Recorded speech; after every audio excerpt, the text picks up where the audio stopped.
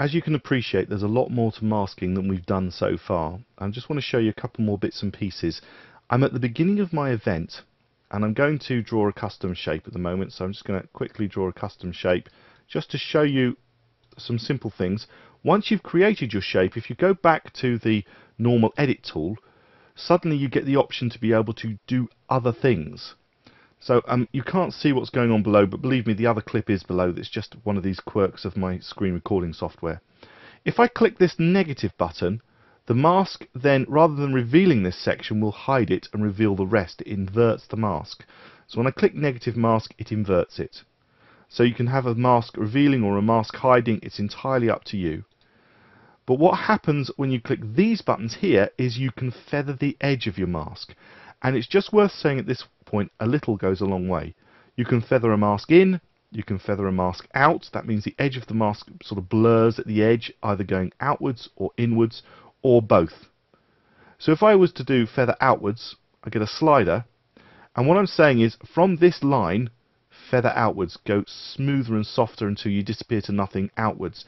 And the more you pull this, the wider it's going to be. So if I just go out a little bit here, you can see I've got a blur that's kind of gone out from full opacity, see the whole thing here, to nothing here. So it's kind of blurred outwards. But if you go too far, you can end up with kind of slightly odd looks. Maybe that's what you want. Maybe that's great for revealing a sun or whatever. But just bear in mind, a little goes a long way. I'm going to take that back to nothing, because I want to move on and show you a couple of other things. You know that you can animate masks over time. So if I go forward in time to here, suddenly you think you've lost it. Oh my goodness, what's happened? It's disappeared.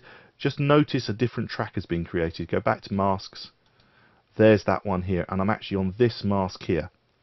Okay, so what I'm going to do is I'm going to change this mask, pull it out, and then you'll see over time the mask is animated. Okay, so it has animated. So masks are completely animatable. You can change the shape, you can even change the blur. But there's one other thing to show you. If I click back here, and I go back to my mask channel down here, I can create additional masks as well. So if I create, we'll do oval and square, we'll look at those in detail in a moment, but if I just click and create an oval around here, I'm creating an additional mask. Now that mask won't appear until it hits this keyframe. So if I go before it, I've got nothing, but when I go to this point here, bop, it appears. And we can see it if I click here on my screen. There's the mask. So I've got two masks. Actually, one's done the other one. Just go back a bit. You can see the two of them together. So you can see it bopped on screen and it appeared till this keyframe. When we get to that keyframe, you can see it's going slowly because it's having to do a lot of thinking. It's not there anymore. It's kind of disappeared. So you can create additional masks. So you can have quite a lot of masks going on at the same time. If you don't want any of them anymore, what you can do is sort of draw around your keyframes and just hit delete. So I've deleted those keyframes. I've still got the original one. What I can do is go back to that original keyframe, and if I hit delete on that one, nothing's going to happen. So what I need to do is select the mask, then hit delete, and it's gone. Okay, so let's have a very brief talk about these ones here. If you want to create a rectangle, which is a really easy way of doing things, click and drag, and a rectangle is created. Okay, no problem, not difficult at all. Control Z to undo that. If you want that mask to be a perfect square, when you click and drag, I'm going to click and drag from the top of this flag, for example. Click and drag, it's not a perfect square, but as soon as I hold the Shift key, it becomes a perfect square. Right, so that's if you want a perfect square, hold the Shift key. But if you want it to draw from the center outwards, if you remember, Control Z, get rid of that. If I draw from the middle of the flag again, and I draw out, if I hold the Control key, it draws from the center point. So if you want to reveal something perfectly, click right in the middle of it, hold the Control key, and you can drag it out to show it.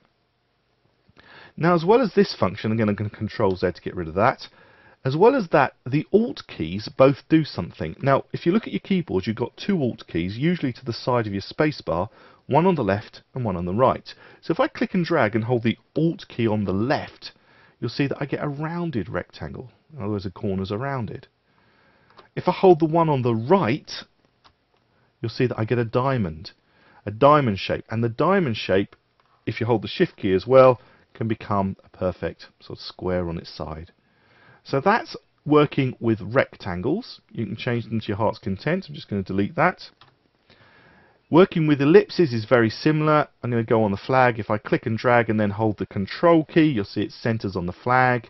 If I hold the shift key, it'll become a perfect circle. Hold the shift and control key, you'll see that it's a perfect circle based on where I started drawing it. The Alt keys basically flatten off one side, either the top or the bottom of the circle. So if I hold the Alt left, you'll see that it flattens up the bottom. If I was to hold Alt right, it's going to flatten the top. So those are the various modifier keys that you can have, and that shows how you can actually animate bits and pieces. I've clicked there now, it's created right at the beginning of my clip. I can add a blur to it, I can invert it, all the bits and pieces we've done before, and I can move it across the screen. So it's very easy to do. You can do lots of bits and pieces, and you can change it after the event. So I can say, actually, you know what, I want it to be totally different from how it originally looked. So you can go in and make any modifications you like once it's been created. You can even rotate it if you require. So you see that masking is really powerful inside of Sony Vegas, and there is still more that we can do, because you can use the masks as a basis for an effect. In other words, saying just have an effect showing inside a mask. And we'll have a look at that in the next tutorial. My name's Andrew Davis. Thank you for watching.